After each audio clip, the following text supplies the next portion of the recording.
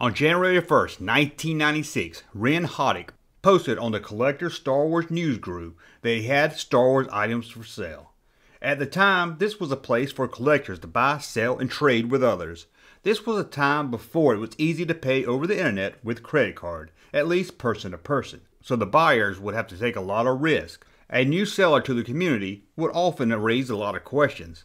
A collector would post their experience with the seller to see if he could be trusted. Being that you mostly had to mail the seller a check, wait weeks for your item, you can see where this could be an easy way for people to rip off others.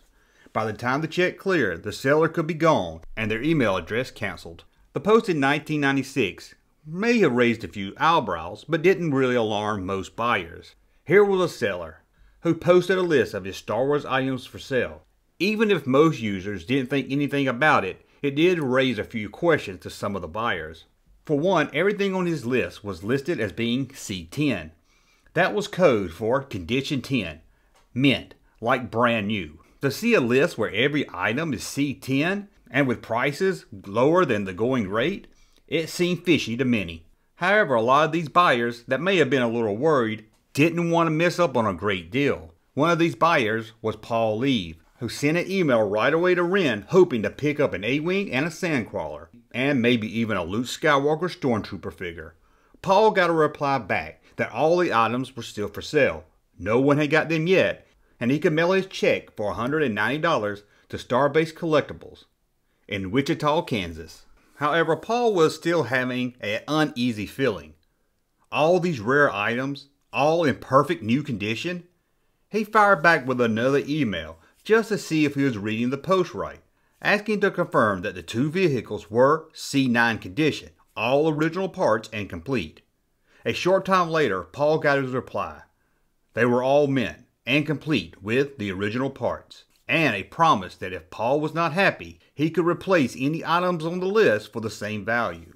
Hoping to also get that Luke Skywalker Stormtrooper figure, Paul wrote back to make sure it had the gun and the helmet. However, after waiting a few days, he never got a reply.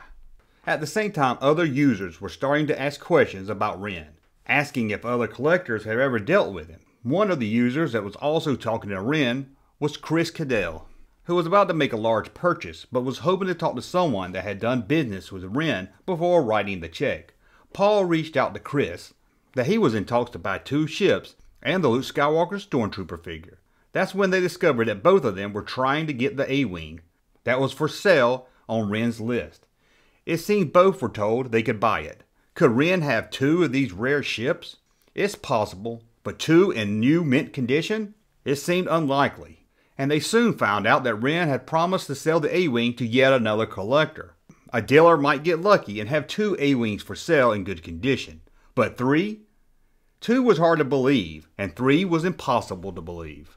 Now, with people starting to question if Ren could be trusted, he came back to the news group on the 7th of January with a statement or defense. In the post, Ren goes on to explain that he was getting tons of email about his post, most asking the same question, if it was mint and if it was complete.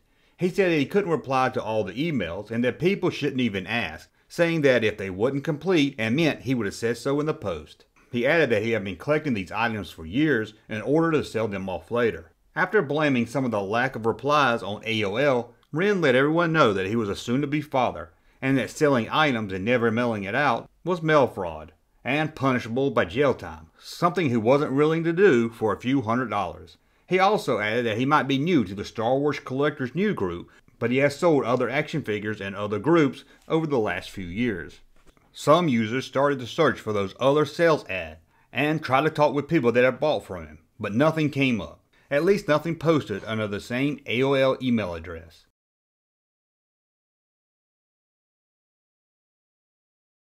Almost out of the blue, on January the 9th, a user named Azeroth posted about his dealings with Ren.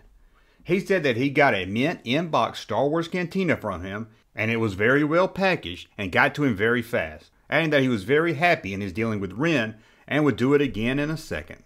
That same day, collector Gus Lopez, who had been watching the drama and taking notes, posted that Ren had on reserve with buyers 8 A-Wings, 8 B-Wings, 7 Tatooine skiffs, 7 Sandcrawlers, 4 TIE Fighters, 3 Slave Ones, 3 Vader TIE Fighters, 2 Shuttles, 2 X-Wings, and a Partridge and a Pear Tree. A dealer with 7 mint-condition skiffs, 8 A-Wings? Gus, like many others, knew this was too hard to believe. But what about that post? That guy that said he bought from Wren and would do it again in a second. Well, user Corrado did a little digging to find out. And other than this post about Wren, he hadn't posted on any other news group before.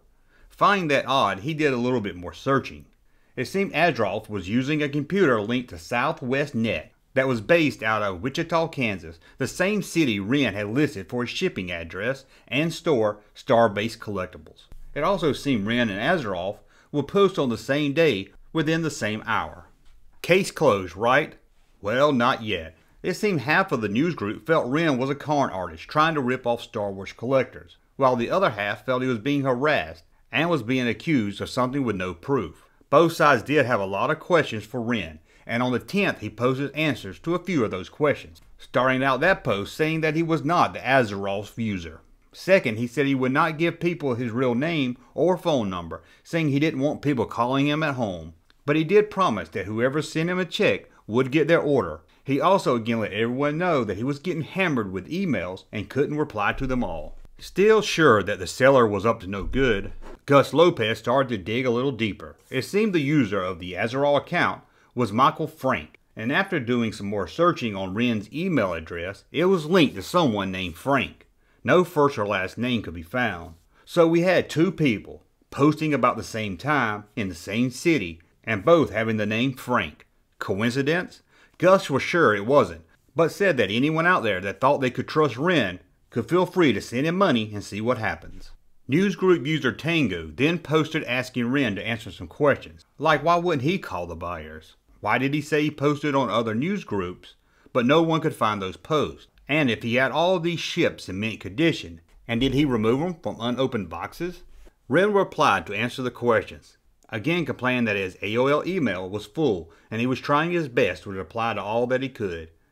He did say he understands people's concerns, but that some of the users were going too far. He said that every order would be shipped and for people to just wait and see. He also said he believed that name calling and slander in his name was not good for the community or his business. However, in the post he failed to answer most of the questions that were raised.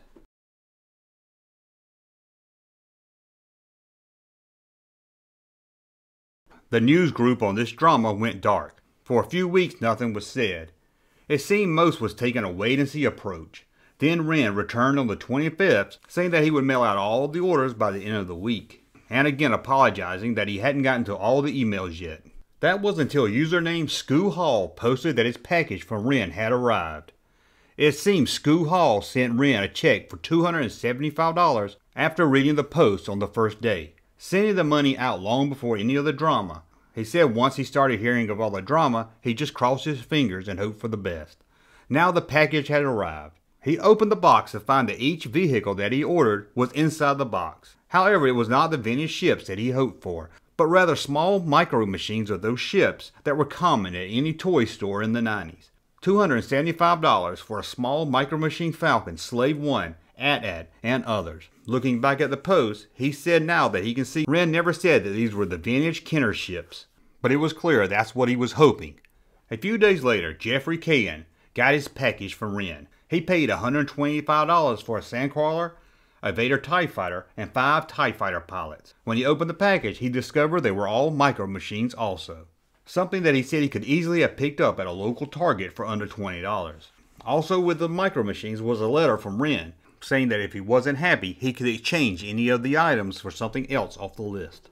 However, he could not give any refunds, and the address that he sent the check to was no longer his place of business. And one buyer that thought he was buying a mint on-card Lando Calrissian action figure discovered it was a Star Wars Lando Bendum. It was clear now, Wren was the con artist that many thought he was. He did send items, as he promised, but they wasn't what he made people believe they were. The news group was outraged, but they were also very comforting with the people that got ripped off. There were no I told you so's. There were no buyer beware, or that's what you get. It seems the community came together to give support to those that got ripped off by Wren. But who was this con artist? Was his name Frank? It seems the name on the clear check that was made out to Starbase Collectibles was in the name Brian Kettler. It was also found out that the AOL account was owned by Douglas Kelter. It seems the two were working together.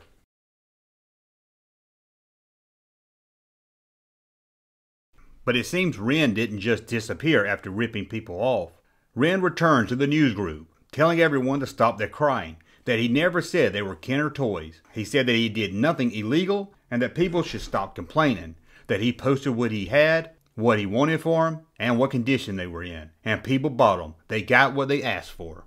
Over at a AOL Star Wars collectors group, he was even more rude, calling them dorks, saying they don't frighten him and they could never find him. Sadly, there's no justice to the end of this story. Wren disappeared. A few of the buyers did file mail fraud claims, but nothing ever became of it. Just remember the lesson learned. If a deal seems too good to be true, chances are it is.